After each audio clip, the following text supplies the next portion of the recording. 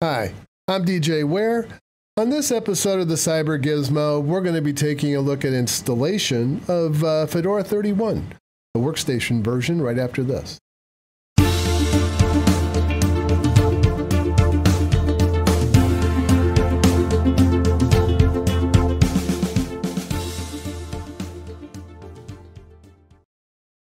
So one of the things that we'll be using today is boxes, the GNOME boxes for this. And I already have a number of systems installed here, but I'm going to go ahead and install Fedora. And I have a ISO file that I've downloaded. It's about 1.9 gig or so in size for the workstation live CD. And we'll customize it. I could leave it at 2 gig. It's probably enough, but I think what I want to do is go ahead and give it about 4. We'll use what their suggested settings are. I'm going to give us just a little bit more disk because I want to play around with Docker a little bit after we've installed this, and so we'll try that out. Give that a little spin. Oops, wanted it. Great. And there we go. And we'll go ahead and go into the live CD. And I will turn off this warning message here. And we don't need to do that check.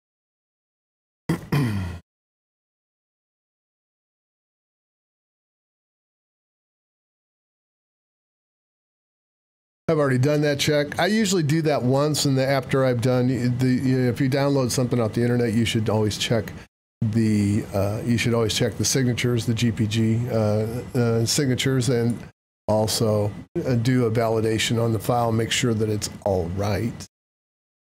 So, okay, so we've got this. I just want to make sure I'm not covering too much up with my my video. So, first thing is what language? English, US. It picked up my time and date correctly. That's close enough. Now, normally I would, if I was installing this on hardware, I would set up a number of mount points. One particular would be for home. I would also put one for temp, and I probably would put var in one as well for security reasons, and that's probably the ones I would create in addition, of course, to the root data partition. But today we'll just let this go automatically. Since I don't plan on keeping this around, will update my existing Fedora 30 installation. I am running GNOME today because I want to clean out all of the extra packages I have on GNOME 30. So I've been kind of cleaning stuff out and getting ready to install 31. I either will do that or I will do a nuke and pave. I haven't decided yet which way I'm going to go. I'm in no hurry. So let's go ahead and get the installation started. And I'll be back as soon as this gets to a point where it's almost done, but it'll take a little bit. Okay, so we have finished. So we'll go ahead and finish the installation. And then we'll boot into our freshly installed Fedora 31. Let it continue its progress down, and it's coming back up now.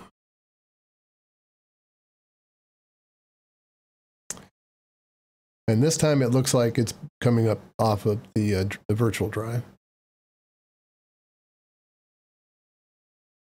Welcome screen. I'm going to go ahead and turn these off. Skip that. I'm going to look at, this is an AD server. Active Directory.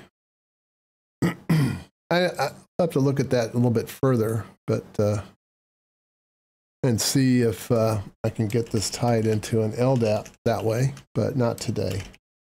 We won't need to do that today. Not for this.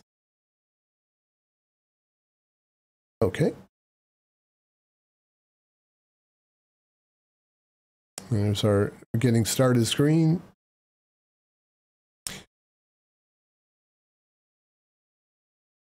And I'll be using the terminal for a little bit, so I'm going to go ahead and add that to favorites. Hopefully that's, let's go up maybe one more. Hopefully that's large enough for you to see. The first thing I always do is do a DNF update.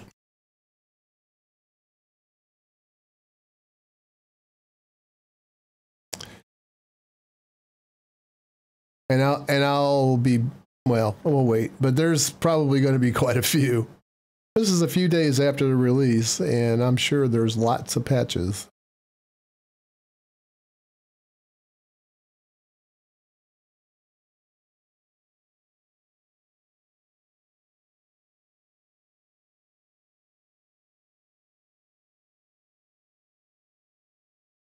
Okay, yeah, it's about 119.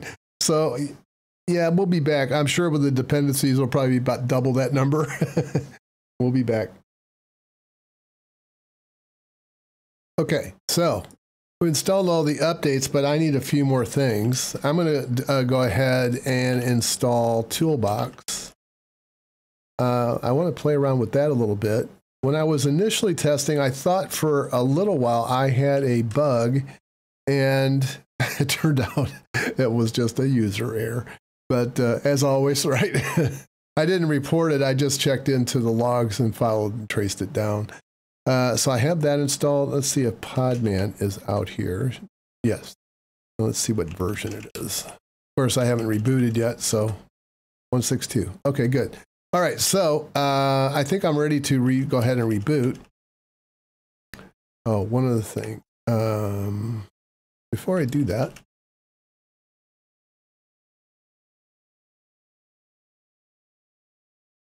and it doesn't appear to be enabled. Okay, so I'll go ahead and do that. And now we'll reboot.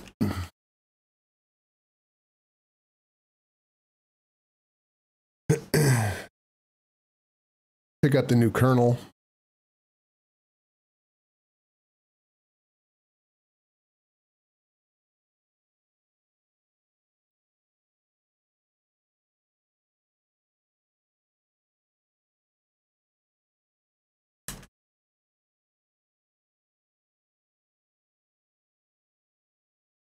Okay. So I think a couple of things that I want to do first is let's see what happens with Toolbox.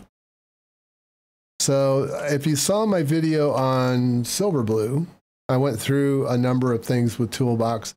The first time you create this, you don't have to give it a name, and you don't have to give it a name when you enter the Toolbox either.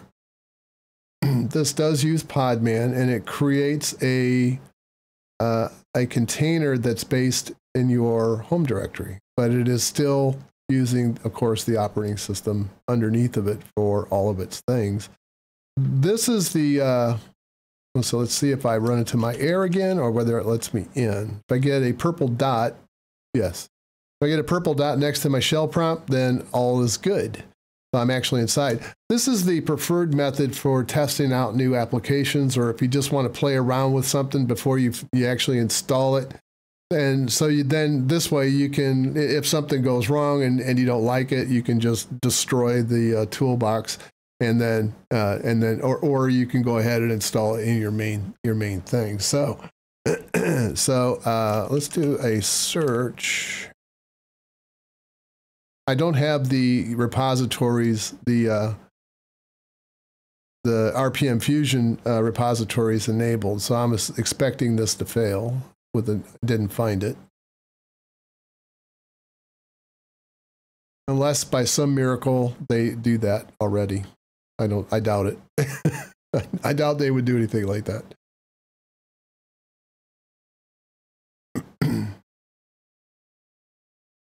Must be a lot of people updating today. The repos look a little slow. Oh, it is there. Okay.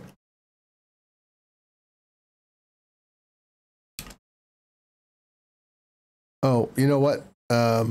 Before I do this, let's see how much memory it's consuming. 1.06 gig. Not too bad. Now, one thing I was going to tell you, a lot of people will go into the system monitor and they'll look at the amount of memory that is consumed here. This is going to be higher because it always includes the buffers.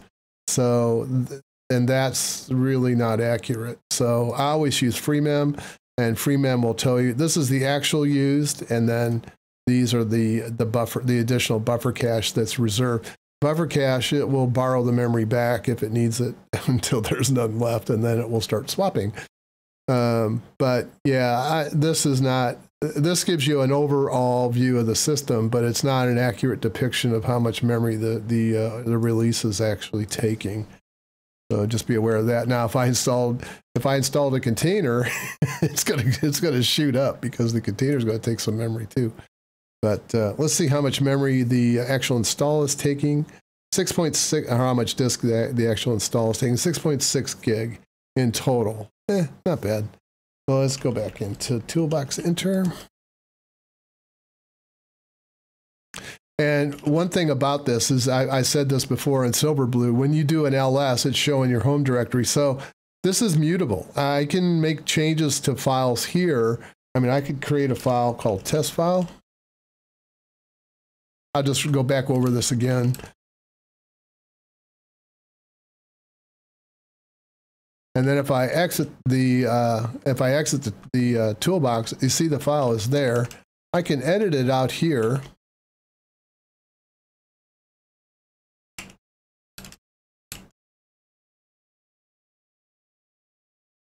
And then if I go back in,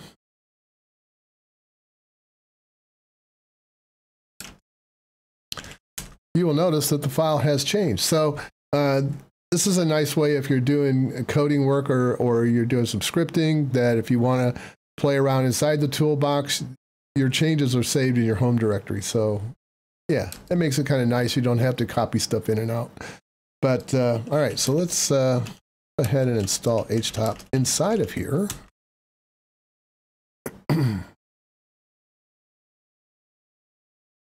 This HTOP, however, will not be in the base OS. I can go back out and try to run HTOP, and it won't be there.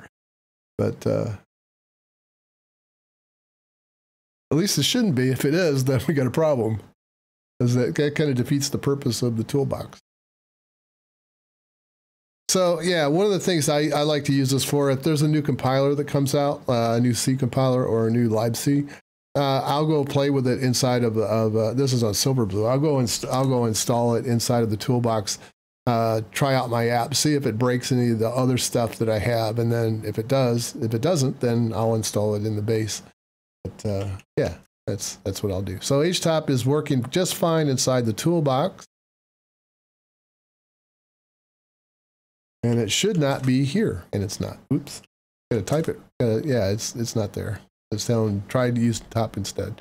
So then the other thing I could do is see how close the command sets actually are. It used to be on some of the older versions of Podman, you would have to say podman pod then create, but it looks like they've aligned this more strictly with Docker. The other thing is that, let me do a where, which run, and which run C.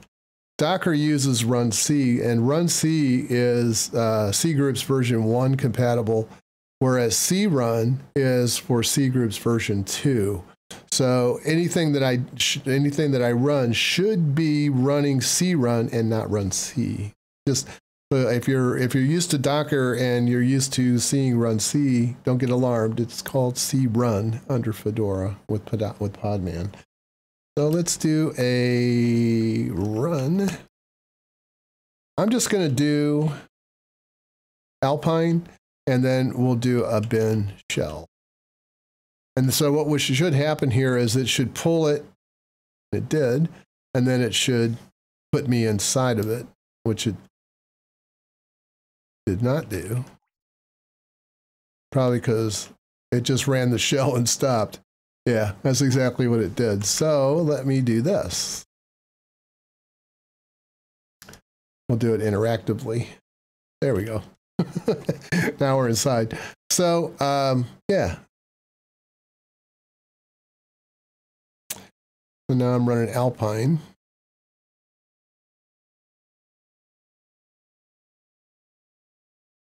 Yep, Alpine 3.1. So, okay, bad. Let's go see, let's go look at a couple other things. Let's go look at Firefox. I think this is version 70. I saw it go by when it was installing. Yeah, version 70. So one of the things that's kind of cool, if you have set up DNS over HTTPS, if you go into your preferences and under general, just scroll down to the bottom, and you will find network settings. Just click on that. And you'll notice here that there is now an enabled DNS over HTTPS. You'll notice that it's going to use provider Cloudflare. Now, don't get alarmed. That is not the actual Cloudflare. It's not the 1.1.1.1 DNS server that's replying to this request. Mozilla has actually set up their own Cloudflare virtual machine. And that is what that is referencing. And you can look at the about config if you want, and you can actually see that. We can bring it up. It's in the net TRR configuration. So, and you go out to Mozilla, you can look at the privacy policy for DNS over HTTPS. It's much more strict with the Mozilla version than it is with the Cloudflare. But if that bothers you, you can set up your own. You can set up a custom one. So if you want to route to some of the others that are out on the internet, you can do that. So the choice is yours. But let's just see if this works.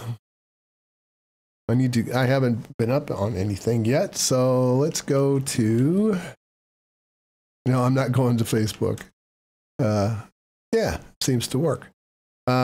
I would have to go and actually verify this with Wireshark, or maybe playing around with the firewall to prevent access, but just to see if it was actually using port 53 or not. But yeah, seems to work just fine. Now, of course, this is only going to do DNS queries over HTTPS for this particular browser session. If you want to have it enabled for every DNS request, then of course you would have to set that up in your either in your firewall, or you would have to set up something else to be able to do that. So anyway, just to let you know that that's available. It's kind of cool, I think. See what else we have. Nautilus looks the same. This is one thing I didn't do, I should do. Let's go into settings.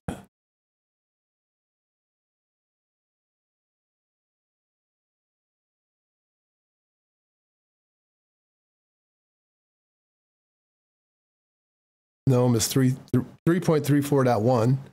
I did notice that even though this is running under a virtual machine, it's not bad. I mean, it's really not bad at all.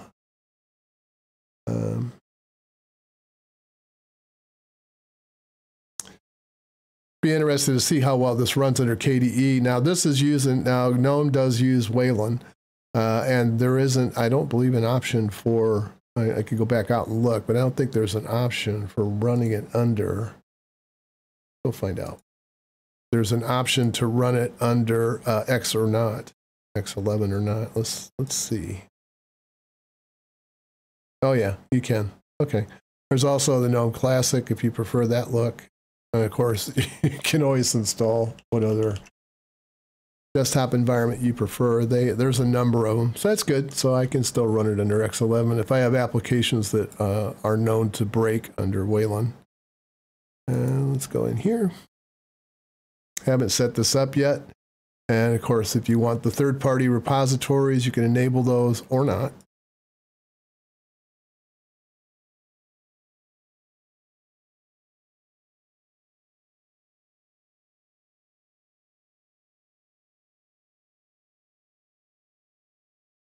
Let's go ahead and install GIMP. The last time I did this, it took a while. So I'm going to pause this while it goes, and so you're not watching paint dry with me. I'll be right back. Just validating that we're recording again. Okay, so that's done. And one thing I did not mention when I was talking about Podman is that Podman, like Docker, runs as root. So if you're wanting to run Podman rootless, there's a very good blog article by Tom Sweeney out on podman.io, and he goes through the steps of setting up Podman so that it's rootless. And so if you're interested in running that, you might want to take a look at that. I'll put a link to that in the description like I always do, so that if you want to go out and look at that article yourself. It also goes through a number of the changes for cgroups version 2. It's a very good article. He did a really good job on it, and talks about how to set it up so that you can have multiple users using Podman so that they don't collide with one another, and see each other's, more importantly, see each other's Docker container, or excuse me, Podman containers. So anyway, it's hard to go back and say, Podman after you've used Docker for so many years. What else did we miss? Probably just the usual boxes. You've seen that before. If you've seen any of the stuff that I'm doing, that all looks the same. Let's go look and see what version that we're running here. And then I'll go check and see what the latest version is at this moment on LibreOffice. 6322. So let's go, let me go over here to a browser. Should have done this ahead of time. I didn't.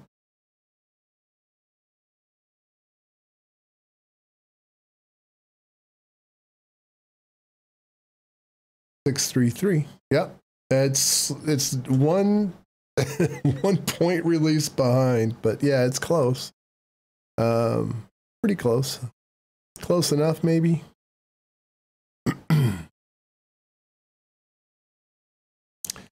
And utilities, anything new? Oh yeah, problem report. So if your system does record a problem, it should appear here, and then you have some options of what to do with it. You can set your preferences to report it to Fedora, process the problem using the infrastructure. Why are all these? Oh, kernel crash, kernel loops. So depending upon what the problem is, you can get it to the right group. I assume that's the reason why they do this here. And then here's your choice of events. So unlike Clear Linux, which automatically does that, you do that after a problem has occurred, but it will set up the information for you, I believe. Don't know what else. That's all. Nice new looks here. I guess we can look at some of the background windows. Yeah. And see what, oops, didn't want that one. Want that one. Slipped of the finger. So, like you have one with a clock in the center. And kind of is that a grayed out banner? Oh, that's the, okay, so never mind. Yeah, I get it. That's the home screen. I kind of like the darker look. I don't know, all these monitors, the amount of lumens that they produce are a little brighter than I would prefer to stay around for for very long of a time. So I think I know what I want to work on next, but if there's something in Fedora 31 Workstation you'd like to see, leave a comment down below. And let me know if there's something specific that you'd like me to cover and take a look at. I hope you enjoyed this video today. If you did, please like and subscribe, and hope to see you again real soon. And bye for now.